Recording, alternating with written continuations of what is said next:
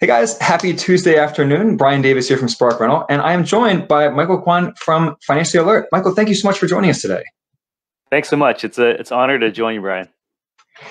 Well, we are super excited to have you. Michael retired at 36, which is just an incredible feat.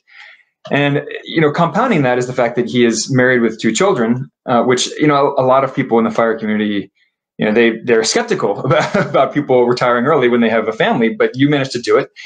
And not only did Michael retire young, but he's also heavily involved in real estate investing, which, of course, we love around here at Spark Rental. He is the founder of the website financiallyalert.com, which helps people reach financial independence and retire early. And he just published a new book, Fire Planner. So, Michael, let's rewind all the way to the very beginning to talk about where you started out. So you started your own business in your early to mid-20s, right? So I guess talk us through the early days, how that came about, and what that looked like. Absolutely, Brian. So really quickly, just to give you a little backstory, I grew up in a family. My parents got divorced around I think I was about 12 or so. And during that time, my world kind of just, got shattered a little bit. And it really felt like, I was going from kind of lower middle class to just like poverty.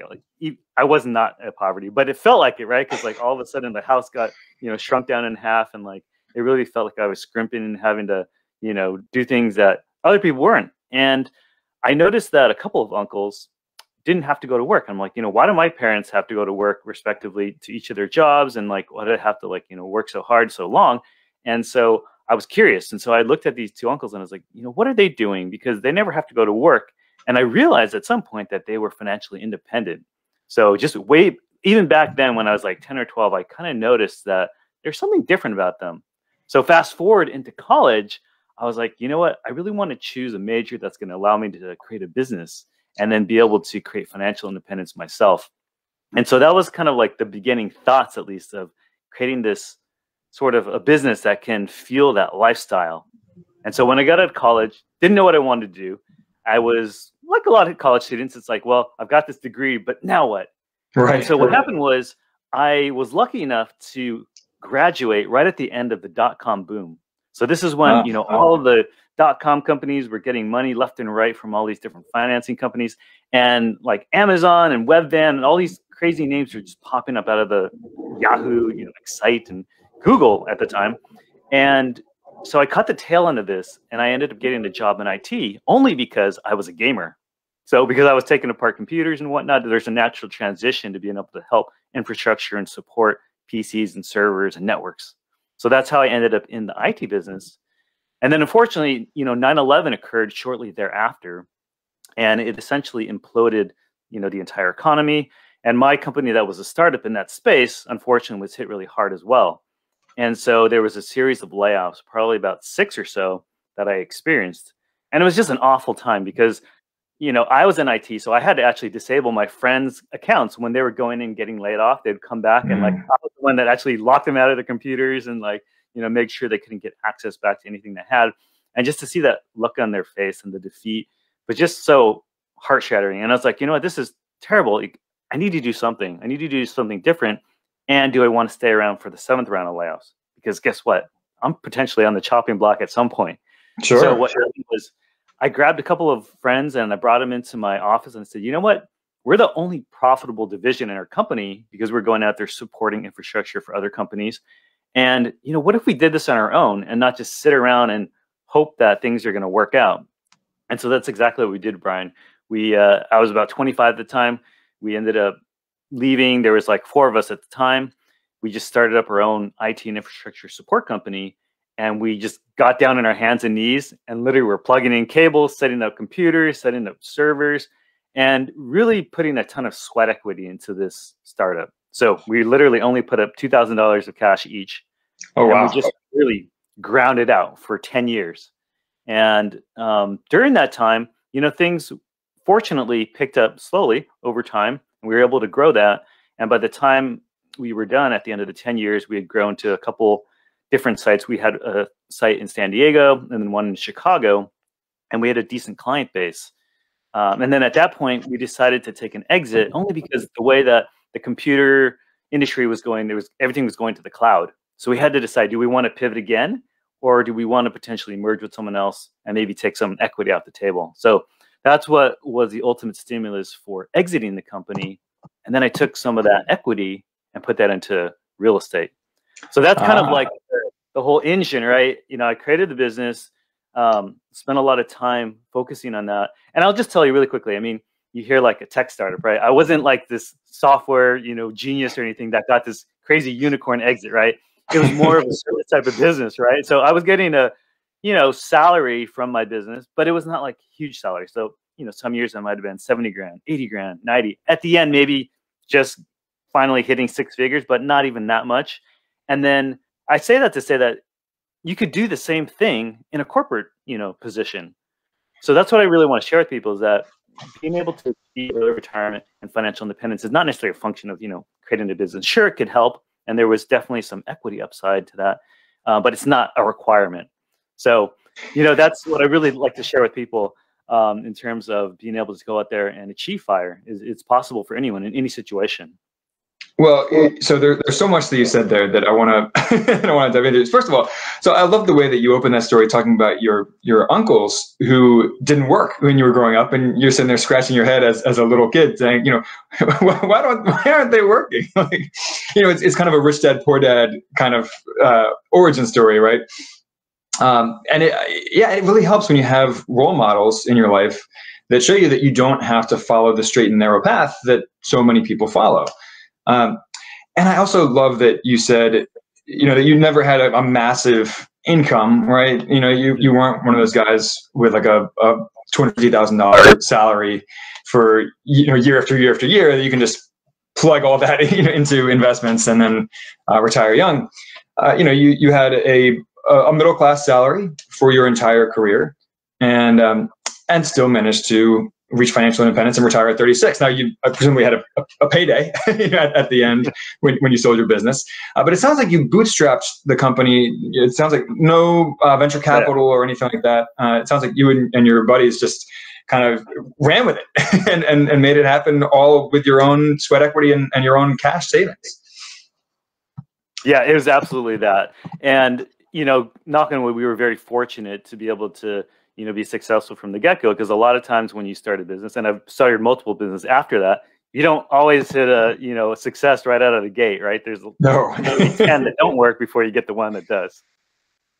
Yeah, that's definitely, there's some success bias in the media when you read about entrepreneurship. All you read about are the success stories, right? You don't read about, you know, the 100 failures for every one unicorn that was out there.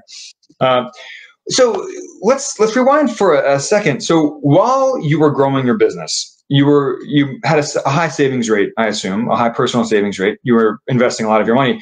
What were you investing in during those times? And you know, how did you manage your money in a way that enabled you to keep that high savings rate and invest presumably a high percentage of your income? Yeah, you know what was really interesting was right out of college, I realized that all of a sudden I was getting a salary at this company that I started working for. And I realized that, you know what, I'm already pretty comfortable at a college level, right? Like I wasn't like, you know, scrimping, eating ramen noodles every single day. But at the same time, like all of a sudden I got this big influx of income. And so I'm like, you know what, why don't I spend some of it, have some fun with it, and then I'll just save the rest.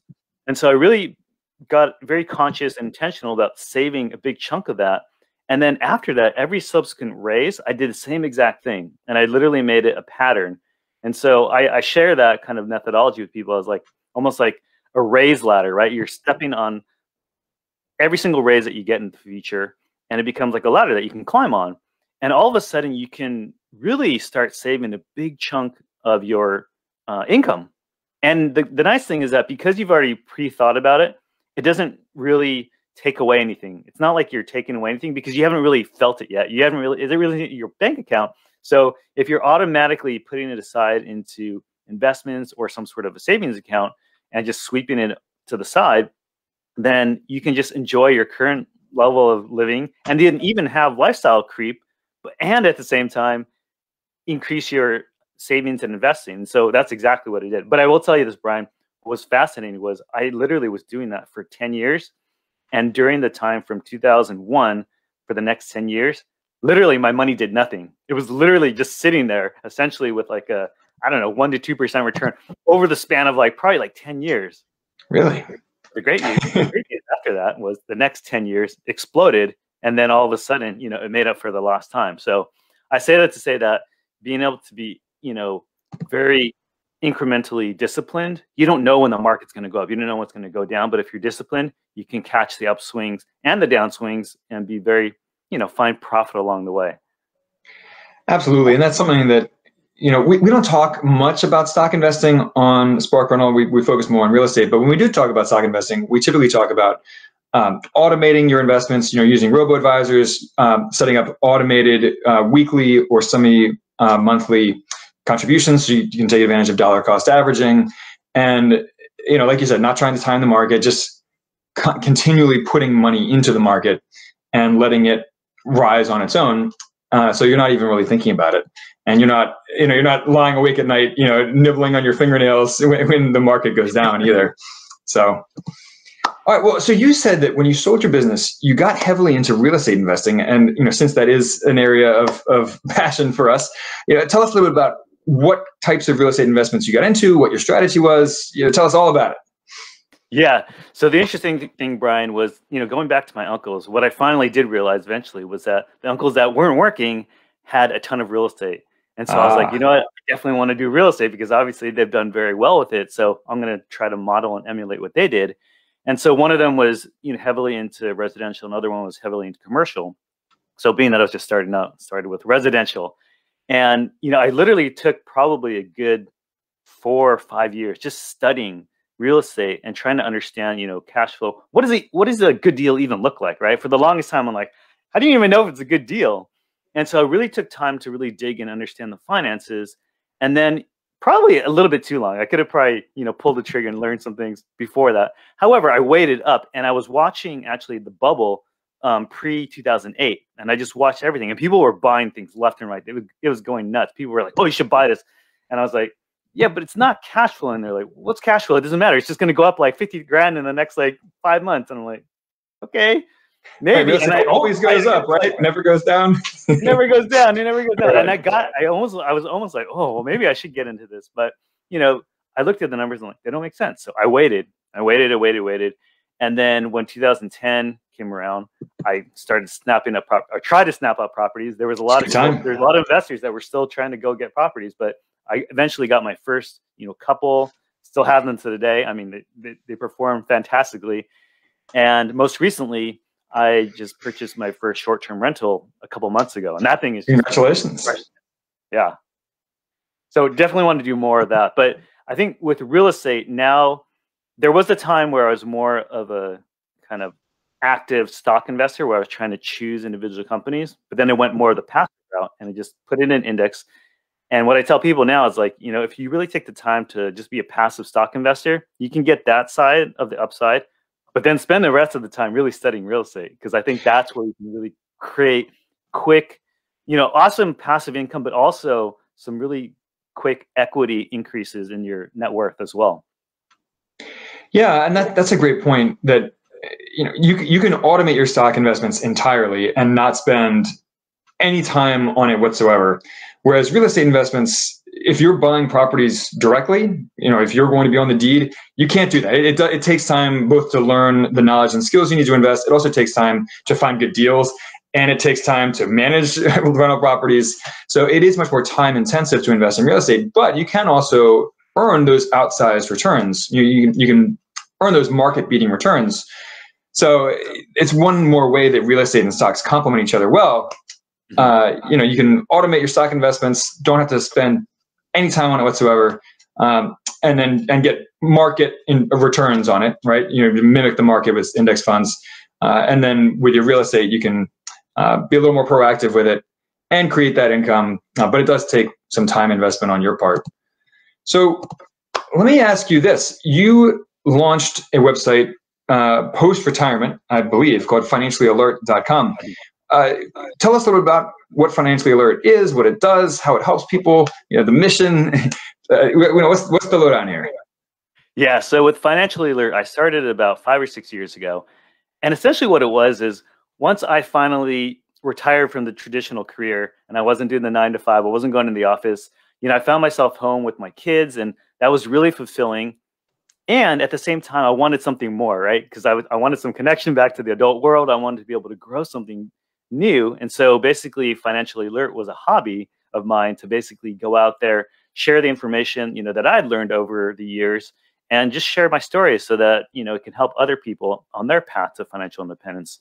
And so that's what Financially Alert is really all about, is about helping to serve other people. And I will, I'm pretty open, like, having two uncles that were financially independent, that's pretty unique, right? And so I like to say that that was my unfair advantage. And so by, putting out into the public, on public domain, stories and strategies and methodologies of how to reach financial independence, I want to give you an unfair advantage that you may not have had, because most people don't have that. So that's what the mission is all about, is really helping to bring financial independence, financial freedom to people that may have not otherwise had it, unless they were, very fortunate like I was. No, that's great. And I'm sure it's a fun post-retirement gig too. Do some writing, maybe bring in a little extra income on the side. And you just published a book, right? Fire Planner? Yeah. Is So it the Fire about to be Planner, published, yeah. or did it just come out? It literally just came out last month in May. And so it's actually exceeded my wildest expectations and has been selling very well. And I think what it is it's really hitting a nerve with people, because people are really interested on, getting that freedom for themselves so that you can really live life on your own terms. That's what it's all about. And my whole idea with the Fire Planner, was to make fire accessible to anyone. And so we literally I take you through the mindset that you really need to have, because mindset really, it's all about what our beliefs are that trigger our actions. And then of course our actions are what give us our results. So I really walk you through that first and foremost, that mindset. And then we talk about very nitty gritty details. We talk about different paths of fire, whether it may be the extreme savings and investing. That's one pathway. Real estate investing, of course, is another fantastic way. And then entrepreneurship is another way. And so doing all three potentially, or maybe just a couple, or maybe just one, and really letting it, be a choice, because everyone's a little bit different. Yeah, and that's a great point, that, it's not either or. When you're pursuing financial independence, you can combine a lot of these pathways. I am obviously a real estate investor, of course, and an entrepreneur with Spark Rental. And I am a stock investor, and I do side gigs, and I do freelance writing on the side. And you have taken a similar path where you've combined a lot of these different forms of income and investments. And not only is there nothing wrong with that, but it's you get some advantages when you combine these different streams of revenue. Both on the active income side and on the passive income side. So I want to be sensitive to your time here, but before we let you go, I just wanted to ask, what are your favorite, most important tips for anyone out there who's pursuing FIRE, perhaps with real estate, perhaps not? I mean, what are the core lessons that you think everyone needs to know and really internalize, as they pursue FIRE? Yeah, I think the core thing that I just want to share with people is that if you're interested in financial independence, financial freedom, it's really out there for the taking. And we live in a world now that is really set up to really, I think, capitalize on opportunities. And so I really want to share with people that it's possible, and it doesn't have to be, you don't have to compare yourself to other people. Do it your own way. Do it in the way that aligns with your own values, and do it in a way that, potentially is balanced, so that you're not really putting yourself in a state of maybe need. Like, I see sometimes in the media, you see like some of these FIRE personalities, right? And they're living on like $25,000 a year or something. And it's like, well, yes, does that work? Absolutely. But is that for everyone? Probably not. And I just want to say that, there's other ways to do it where you can essentially, have your cake and eat it too, is what I want to essentially share. There's a way that you can do it that really aligns with your own values, and it is possible. So really take that time to really understand your own money story. What's that mindset? What are some of those limiting beliefs that are maybe stopping you from investing in real estate? And find those resources. Go to Spark Rental, learn, go through your video course, right, that you have that walks people through the path of understanding real estate investing and how to actually participate and take some action. At the end of the day, if you don't take action, you can study till you're blue in the face, but nothing's going to happen. So take some of that time to take action, fall on your face, fail forward. And as soon as you get the result that you're looking for, you just do more of it and more of it. And all of a sudden you're kind of looking back and you're like, oh my goodness, I can't believe how fortunate I am.